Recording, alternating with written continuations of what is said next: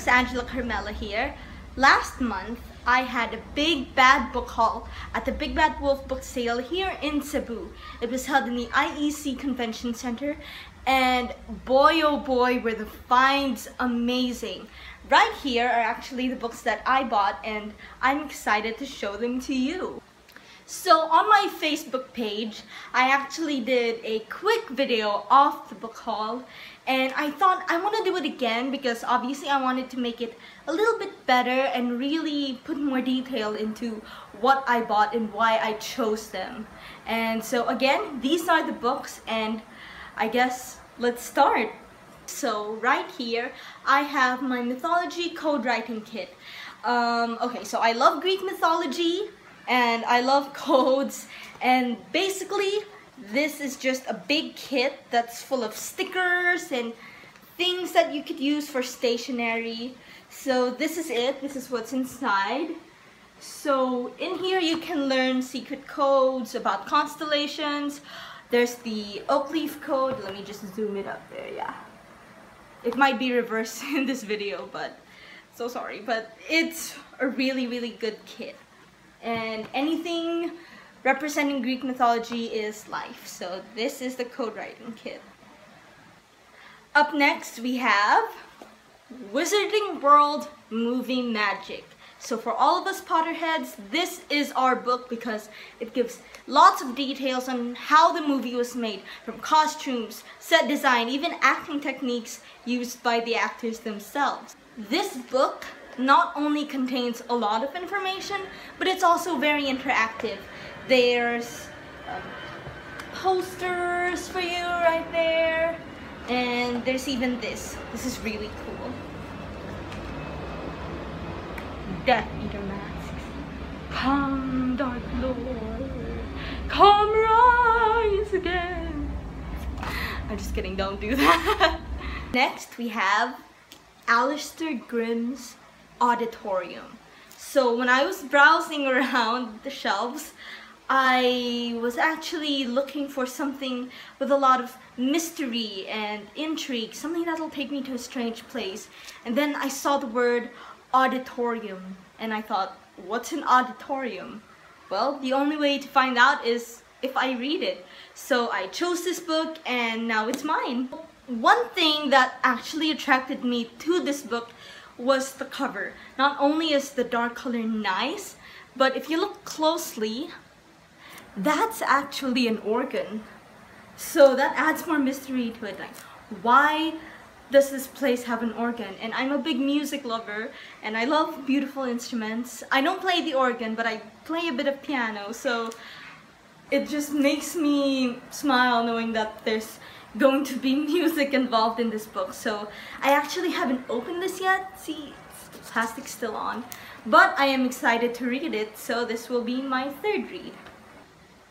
Another book that baited me completely with its cover is this, The Immortality Engine. So look at that cover. It's gorgeous, and there's definitely a hint of steampunk that's going to be happening just based on the cover alone. So we've got steampunk, check. This is a mystery, so yes, there's going to be intriguing mysteries and murders, check. Crime solving a la Sherlock Holmes, check. So I think this is going to be a winner. So I don't just look at the covers alone, okay? I'm not just all about them looks. But I think a beautiful cover and an intriguing plot is definitely a winner for any bookworm. And last but not least, The Never-Ending Story. Okay, so this is a classic fantasy book about a young boy who gets sucked into this world called Fantastica, but it's dying, and he has to give its ruler, the childlike empress, a new name for the land to heal, and including her, she has to heal, and so that the land can heal. I actually started reading this already, and I'm almost done. I am blown away by the plot, and I'm just amazed with the very spirit of the book. This book definitely has its place amongst the classics of high epic fantasy fiction, and you will just feel like a child all over again. Bastian is an amazing protagonist, and reading this book definitely is like a throwback to childhood, and it gives you a glimpse of the wonder and imagination that we once had, and you will definitely enjoy this book, so I highly recommend this. I will also be doing an official book review on my blog Spotlight, so I will leave the links down below. And that's my Big Bad Book haul from the Big Bad Wolf book sale. I wish that it would come back to Cebu. It's actually a traveling book sale, so it's not in Cebu anymore, and I'm really sad. I miss it. I also miss the prices because these books were so affordable.